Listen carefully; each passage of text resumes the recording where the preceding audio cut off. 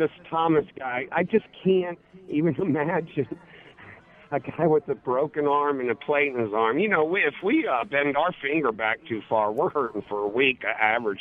Yeah. So how long can that last? And if it doesn't, Bronco's going to take advantage. And listen, he's not the key to the game, Bill. And I don't feel a guy with a broken arm is going to be of any value on the football field at all.